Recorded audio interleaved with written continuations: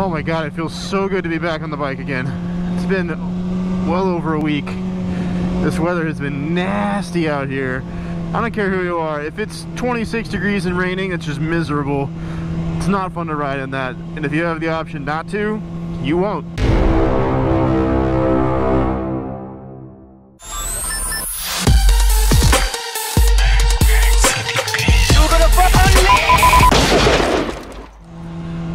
That's why my posting has been so delayed. I don't feel like I've been posting as much as I normally am or uploading.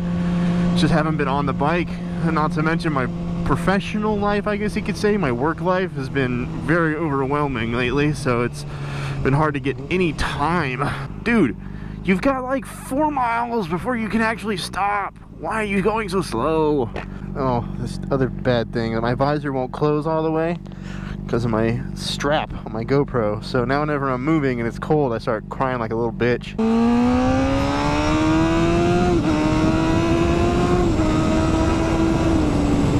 Probably shouldn't haul ass under bridges where it's potentially frozen still. Not a good plan. So cars have been getting smarter and smarter lately, I guess you could call it. Quite literally, your car will stop you before you run into the back of someone. It'll keep you in your lane. You almost don't have to drive anymore. You kind of just sit back and play with your diddly-hoos and whatnot instead of having to drive. Which is the problem. The problem is people not paying attention, and this is kind of taking the, oh, people aren't paying attention, well, we're going to drive for them, instead of making people pay attention, which is going to make it so eventually we're no longer going to be driving cars. Cars will be driving us. What? But I have an idea. Holy shit balls. Oh! Okay, I was fine in there, fine and dandy until the wind. It was like, it's like 34 right now, but when the wind comes on you, oh, holy ballsack, Batman. Go. Go, bitch. Weren't we stuck behind another one of your friends? My idea is, if you take those same sensors, right? You know, the technology is already here. Those sensors that are in the front of your car that can read the traffic and what have you, and have them read signs. And now instead of the car actually taking any action, the car will actually tell you to take an action. So, let's take an example here. A lot of the times, people will get into a lane and they'll pass 4 or 5 signs that say, right lane ends, merge left. A normal individual who's paying attention would say, oh, this lane ends, I should probably look for a gap. But a person who isn't paying attention just sits next to the car that they're next to and kind of freaks out when their lane disappears. So this system would notice that. So all of a sudden you'll hear a voice come on, hey, shit for brains, your lane's ending. That'll get your attention real quick, and then it'll make you pay attention. You're like, oh, the lady's yelling at me again, I should probably do something. You know? Instead of the car actually doing anything. That's a cheap system. Now the same system, let's say you're sitting in the left lane, which is left lane for passing only, and you're not really passing anyone, you're holding up traffic. That system will know, okay, there's a bunch of people behind you, it'll know the speed limit, and it'll know you're going slower than that, and you've been next to someone, so the system will come on and say, hey, fart canal, get out of the left lane, you're not passing. And then it makes you pay attention. It makes you drop your phone or drop your makeup and go, oh, damn, the lady's yelling at me. You know, nice and scary. It has to use the adjectives. The adjectives are required. You know, if your car's calling you shit for brains, it'll definitely catch your attention, and you can't turn it off, you know. I think that'll make more people pay attention than anything. No, you know, if you're going too slow, they don't want to startle you. So, you know, actually what they want to do is kind of ease you into it. You know, to start with the bing. I'm sorry to interrupt your vinyl record you have sitting on the side of the passenger seat, but you are currently going 20 under the speed limit, which is illegal.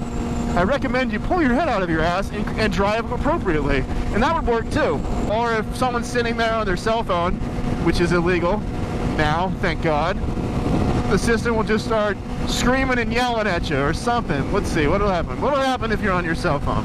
Oh, I know. The voice will come on and repeatedly, over and over and over, do that line from Dumb and Dumber. The, hey, you want to hear the most annoying sound in the world? You know, over as loud as you can. You can't shut it off, you can't pause it. You can't hear your phone conversation. I bet you if that happened every time someone was on their phone for more than like 30 seconds in the car, it'll get you off the damn phone. I don't know. I just like the idea of cars calling people a fuck trumpet, or a dick kebab, or a flap challenger. I don't know. I ran out of ideas a long time ago. You know, a good one that they already have though is that blind spot detection monitor that, you know, it just puts a little thing up on the mirror and bings at you when something's in your blind spot, you're trying to change lanes. I think that was a genius idea, because cars are getting, like, the pillars and everything are getting bigger and bigger for the airbags and all the safety features and everything, which is great, but you can't see out of them. Like, I can't see shit out of my wife's Prius. Oh my god, I'm shivering. But that little sensor, it's kind of nice. It's great for motorcyclists because it means you won't get killed next to somebody like that. Well, I wouldn't say won't, but you have a slimmer chance of dying. Oh my god. We're in the vortex of Round Rock, where wind just starts whipping like crazy. So we're gonna go ahead and slow down and try not to die and freeze to death. Feels good to be on the bike, but man, it'll feel a whole lot better when the snot unfreezes from my nose. It looks warm. I'll tell you, it looks warm because the sun's out. It is not. I'm not kidding you. It is 30, low 30s, low to mid 30s with a 20-mile-per-hour wind. It is not warm, I promise. Anyway, I'm pretty sure this is the last bit of cold weather we're gonna get, and it's gonna be nice for a few minutes. So I'm back. I'm glad to be back. I'm gonna hopefully return to my normal posting schedule, as long as work doesn't start interrupting again. But we'll get back to normal fry riding. I'm excited for that shit. Yeah, why don't you wait till I finish taking my turn before you start turning into me, Farquaad.